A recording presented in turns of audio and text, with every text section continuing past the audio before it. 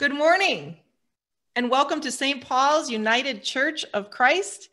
I am Pastor Liz and it is so good to have you with us this morning. If you are visiting us, welcome. It is our hope and our prayer that you experience God in this time together. So today we are celebrating birthdays and anniversaries. So happy anniversary. Happy birthday. June is a beautiful, wonderful month for weddings, and so it is in our church as well. Celebrating anniversaries this month, Michael and Heather Heinrich, Coleman and Linda Smith, Arnie and Hildy Lauber, Dale and Sandy Volkening, Russ and Shar Gould, Fred and Karen Volman, Charles and Dorothy Lavolt, Chuck and Karen Smith. And today, celebrating an anniversary, Chris and Cindy Heinrich, and today again, Jeff and Christy Volkening. And tomorrow, Bill and Karen Snyder. Happy anniversary.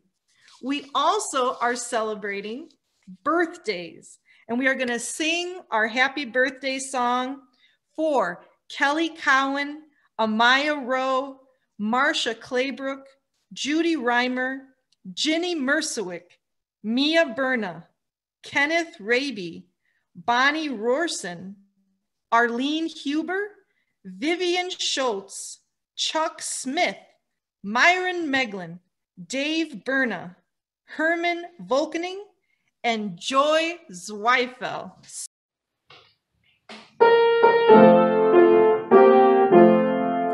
Happy birthday to you. Happy birthday to you. Happy birthday, God bless you. Happy birthday to you. Happy birthday to you. Happy birthday to you. Happy birthday, God bless you. Happy birthday to you.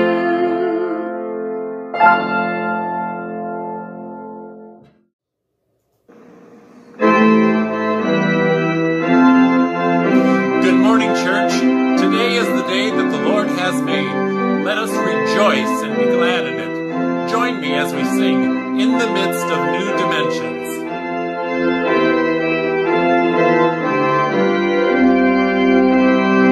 In the midst of new dimensions, in the face of changing ways, who will lead the pilgrim peoples wandering in their separate ways?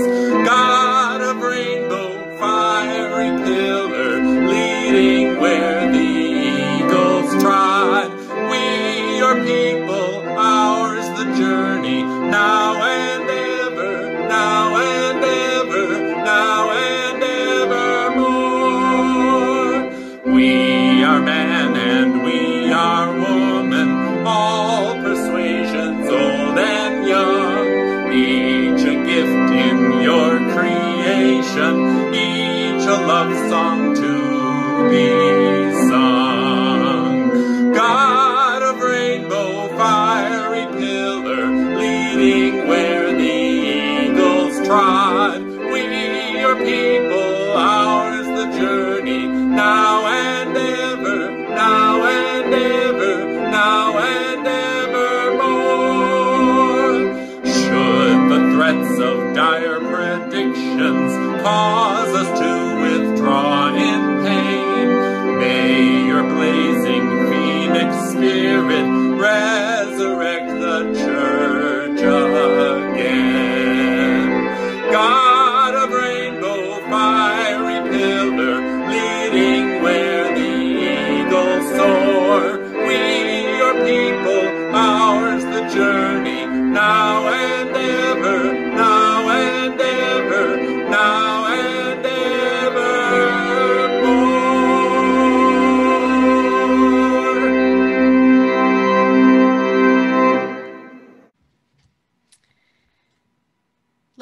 pray a prayer of invocation. Holy One who calls us into community and invites us to welcome your prophets and messengers, let us experience your welcome to us, gathered in various places but joined in this moment. Show us that we are beloved and honored in your presence and in this community. Show us how to put our resources at the service of all. Help us know that the cup of water given in your name nourishes the one who gives and the one who receives. Satisfy our thirst to know your presence here and now.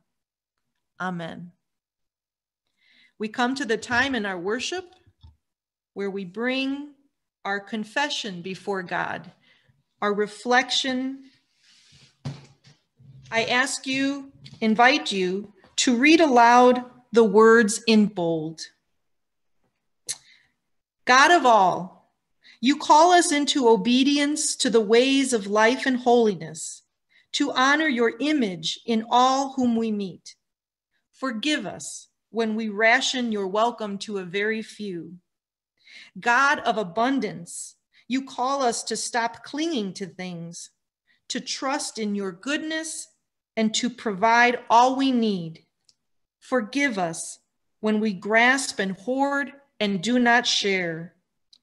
God of hope, you call us to imagine a future kingdom where all find a place at the table, a safe and joyful welcome to neighbors, children, and creation. Forgive us when we stop short of your vision of your world of mercy and justice for all. Let us take a moment of silent reflection and confession before God.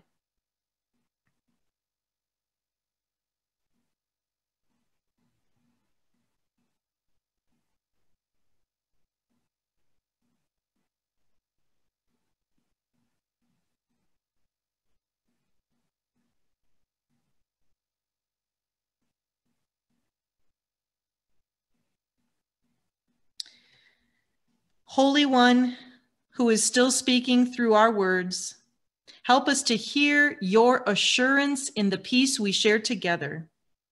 You will always welcome us by name. Amen. This week, June 25th, we, as a denomination, celebrated our church's anniversary, 63 years of the United Church of Christ. This Sunday is also Open and Affirming Sunday in the United Church of Christ, and we celebrate our open and affirming inclusive welcome to all God's people. We celebrate our LGBTQ brothers and sisters and the work we do together. We are going to read together the United Church of Christ Statement of Faith. So I invite us now, should you choose to read it out loud, or should you choose to just listen? And I invite you to ponder, to wonder on the power of the gospel and the message that our denomination believes.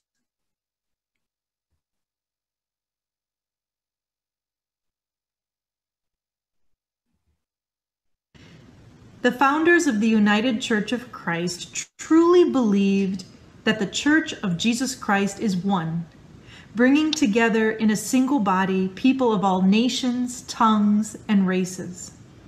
Human limitations and human conflicts repeatedly fracture the church into many groups, but those who labored to create the UCC profoundly believed that the central calling of the Church of Jesus Christ is unity, which is a gift of God. The union of the Congregational churches and the Evangelical and Reformed Church is a step towards the fulfillment of Christ's prayer in the Gospel of John, that they may all be one. For the United Church of Christ, that vision remains an ongoing challenge. The Statement of Faith attempts to articulate the faith of the whole church, Given the diversity and dynamic mix of traditions and ethnic groups in the United Church of Christ, this is difficult, yet it has endured and evolved. Let us read together our statement of faith.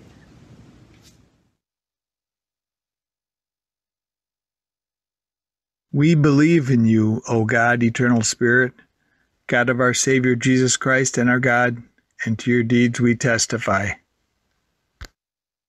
You call the worlds into being, create persons in your own image, and set before each one the ways of life and death.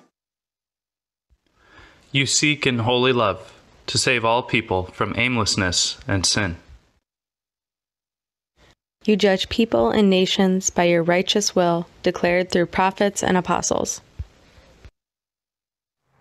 In Jesus Christ, the man of Nazareth, our crucified and risen Savior, you have come to us and shared our common lot, conquering sin and death and reconciling the world to yourself. You bestow upon us your Holy Spirit, creating and renewing the Church of Jesus Christ, binding in covenant faithful people of all ages, tongues, and races. You call us into your church to accept the cost and joy of discipleship, to be your servants in the service of others, to proclaim the gospel to all the world and resist the powers of evil, to share in Christ's baptism and eat at his table, to join him in his passion and victory. You promise to all who trust you forgiveness of sins and fullness of grace, courage in the struggle for justice and peace, your presence in trial and rejoicing, and eternal life in your realm which has no end. Blessing and honor, glory and power be unto you. Amen. Matthew 10, verses 40 through 42. Whoever welcomes you welcomes me, and whoever welcomes me welcomes the one who sent me.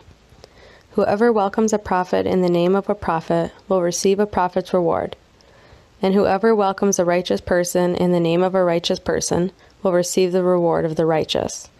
And whoever gives even a cup of cold water to one of these little ones in the name of a disciple, truly I tell you, none of these will lose their reward. Will you pray with me? Lord, may the words of my mouth and the meditations of all of our hearts be acceptable to you, our rock and our Redeemer. Amen. In this passage from Matthew that Allison read, Jesus is wrapping up his instructions to the disciples before he sends them out to minister to the people. Jesus says a lot about welcome in these verses. Yes, the disciples will encounter welcome, hospitality in their work of healing and helping. They will experience the joy of discipleship. But just before this passage in Matthew, Jesus lays out some pretty harsh realities of what they will also encounter. How this work of the gospel, of being disciples out in the world, will challenge them and even hurt them. Jesus tells them that they will not be welcomed everywhere. They can expect to experience the same hostility Jesus often does. They can expect to encounter persecution and trials. They need also be prepared for painful division within families and to be willing to put Jesus' mission above family loyalties. So the passage Allison read follows these harsh realities of discipleship, these costs of discipleship. The work of justice on behalf of the oppressed, the silenced, and the suffering will be hard work, and it will also be life-changing work for them and for those they meet. Jesus tells the disciples, when someone welcomes you, they welcome me. When you go out as prophets in my name to do the work of the gospel and someone welcomes you, they welcome me. If we take Jesus' words to heart, it's kind of astonishing what he's saying. When you go out into the world and do the work of the gospel, the work of the church, when you go out to heal and restore, you are the presence of Christ. Today we celebrate the 63rd anniversary of our denomination, the United Church of Christ. 63 years of a united and uniting church, being Christ's presence in the world, demonstrating an extravagant welcome, doing the hard, harsh work of discipleship, serving and supporting causes of justice and dignity for all. But the story of our discipleship is much older than 63 years. There's a great gem on the UCC website called UCC Firsts. Today, we'll read some of these justice work achievements of the 4 founding denominations of the United Church of Christ. We'll read these moments with pride and thanksgiving, but I wonder if we can also imagine, honor what it was like for our church ancestors in the midst of their work. All these years later, we can celebrate the joys of their discipleship, but let us also remember that there was cost. Here are just a few UCC firsts: discipleship that changed the world and manifested God's extravagant love for all. Seeking spiritual freedom, forebearers of the United Church of Christ prepare to leave Europe for the New World. Later generations know them as pilgrims. Their pastor, John Robinson, urges them as they depart to keep their minds and hearts open to new ways. A young member of the Old South congregation, Phyllis Wheatley becomes the first published African-American author. Poems on various subjects is a sensation, and Wheatley gains her freedom from slavery soon after. Modern African-American poet Alice Walker says of her, "She kept alive in so many of our ancestors the notion of song." Lemuel Haynes is the first African-American ordained by a Protestant denomination. In 1776, in the midst of the fight for liberty in which he enlists as a soldier, he writes a defense of the liberation of African Americans from slavery titled Liberty, Further Extended. Antoinette Brown is the first woman since New Testament times ordained as a Christian minister, and perhaps the first woman in history elected to serve a Christian congregation as pastor. At her ordination, a friend, Methodist minister Luther Lee, defends a woman's right to preach the gospel. Evangelical and Reformed theologian Reinhold Niebuhr preaches a sermon that introduces the world to the now famous Serenity Prayer. God, give us grace to accept with serenity the things that cannot be changed, courage to change the things that should be changed, and the wisdom to distinguish the one from the other. The UCC is born. The new community embraces a rich variety of spiritual traditions and embraces believers of African, Asian, Pacific, Latin American, Native American, and European descent. The UCC's Golden Gate Association ordains the first openly gay person as a minister in a historic Protestant denomination, the Reverend William R. Johnson. In the following 3 decades, the UCC's General Synod urges equal rights for LGBTQ citizens. On July 4th, 2005, the General Synod overwhelmingly passes a resolution supporting same-gender marriage equality. UCC General Minister and President John Thomas says that the Synod has acted courageously to declare freedom, affirming marriage equality, affirming the civil rights of same-gender couples. Moments of uniting, moments of justice and healing, moments of the kingdom of heaven manifested right here and now. Jesus says, when they welcome you, they welcome me.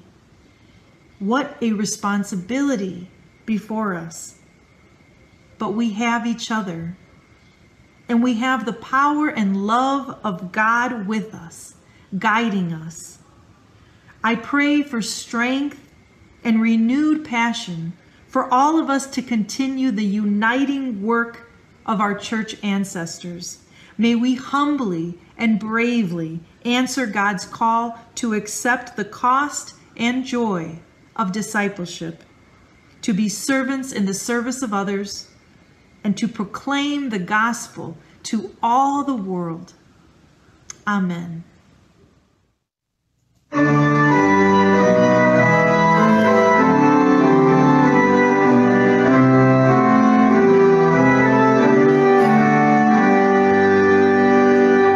God, speak to me that I may speak in living echoes of your tone.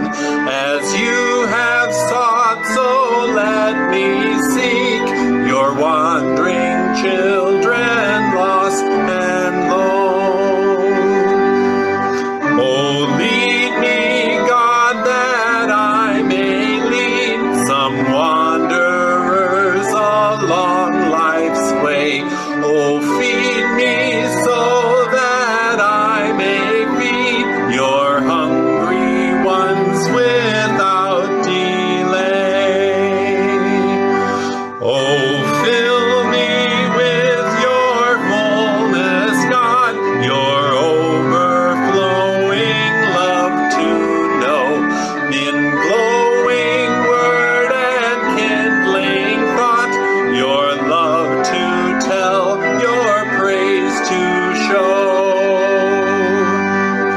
Oh, use me, God, use even me, just as you will, and when and where, until your blessed face I see, your rest, your joy, your glory share.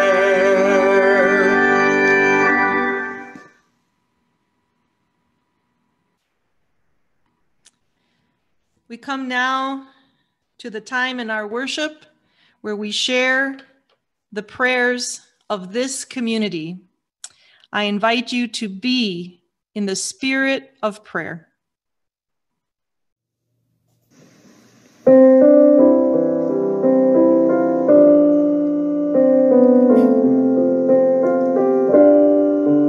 I cast all my cares upon you. I lay all of my burdens down at your feet. And anytime I don't know what to do, I cast all my cares upon you. I cast all my cares upon you.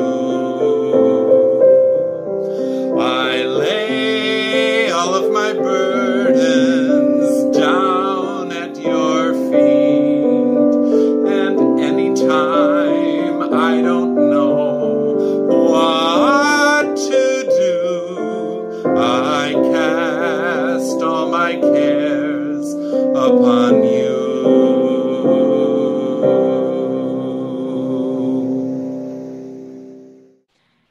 Let us pray. Uniting God, you call us into your church to accept the cost and joy of discipleship, to be prophets of welcome, extravagant welcome that manifests your extravagant love. Send your Holy Spirit to bind us together so that we may be a uniting church, embodying your love for the world. You invite us to hold the needs of our sisters and brothers as dear to us as our own needs. So, loving our neighbors as ourselves, we offer our prayers to you this morning. We give thanks for the work of the United Church of Christ. Help us to hear your call to be prophets of welcome and continue your kingdom building work. We give thanks for the anniversaries and birthdays celebrated this month. We ask your blessing on each and every person, and we thank you for the blessing they are to us. We pray today for all the medical professionals, first responders, chaplains, extending hospitality and care at the cost of their own health and safety. We pray for communities struggling with increased COVID-19 cases. God, for those with the virus, for their families, we pray for mercy and healing. For all those working for peace with integrity and professionalism, for all those we ask to keep us safe, we pray, bring protection and peace. We pray for school leaders who are making decisions about what reopening will look like in the fall. Bring wisdom and help us offer grace. We pray for our children, for all children. Way-making God, we pray for your healing, your mercy, your care, and your strength. We pray for Jude and his family on the death of his dad. For Sue, Mimi, Nancy, Norma, Tina, Bill and Naomi, Jeanette, Kathy, JR, Jim, Donna, Becky, Rachel, Joe, Eric, Danielle, Christy, Kate, Brandon, Bradley. God, we thank you for the years of marriage celebrated today. We lift up 52 years for Bill and Karen, and they offer joy and thanksgiving for the happy life and blessings you have given them. God, you know the desires of our heart, and you know that there are prayers in us that are not named aloud. Hear now our silent prayers.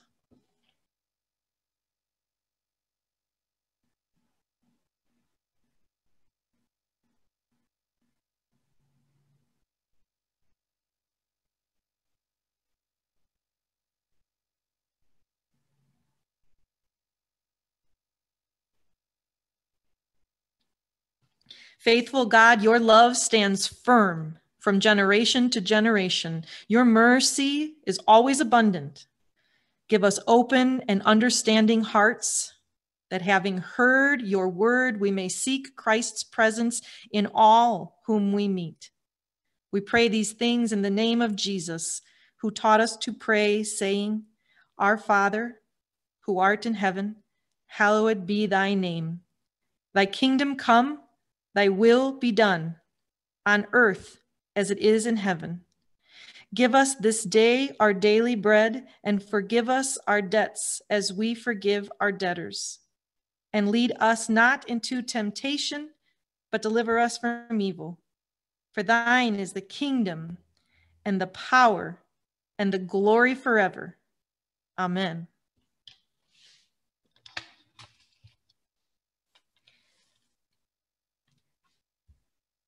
We know the reward of God's welcome. We sing of God's steadfast love continually. Now, gathered here as prophets of welcome, we respond to what God has done. We give our gifts of tithes and offerings in the certain hope that God's welcome will continue in the ministry we offer. Let us sing our hymn of praise.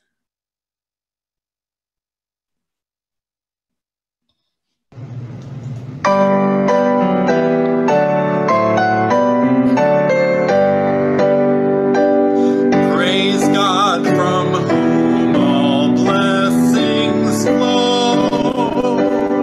Praise God, all creatures here below. Praise God above the heavenly host. Praise Father, Son, and Holy Ghost. Amen.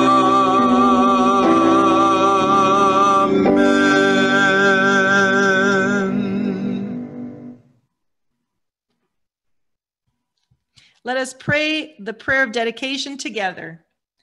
Welcoming one, bless these gifts with your spirit.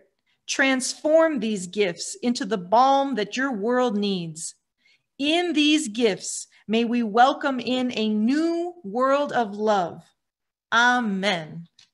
Our sending hymn this morning is a very beloved and popular hymn of the United Church of Christ. Let us sing.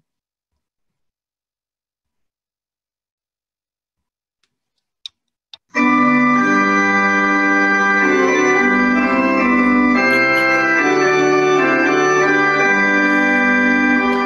are marching in the light of God. We are marching in the light of God. We are marching in the light of God. We are marching in the light of God. We are marching, oh, we are marching in the light of God. We are marching, oh, we are marching in the light of God. We are living in the love of God. We are living in the love of God. We are living in the love of God. We are living in the love of God. We are living, oh, we are living in the love of God. We are living, oh, we are living in the love of God. We are moving in the power of God. We are moving in the power of God.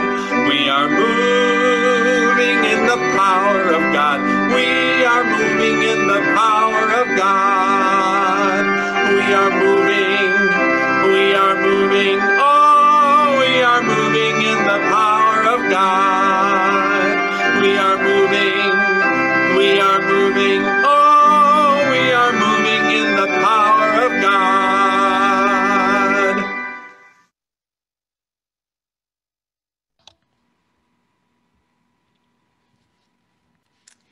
And now, friends, God says, whoever welcomes you, welcomes me. Quench our thirst for love, satisfy our need to be known. Assure us, God, that we are indeed prophets of welcome. Let us go to proclaim this peace in God's name. May the grace of our Lord Jesus Christ, the love of God, and the fellowship of the Holy Spirit be with you now and always. Go in peace.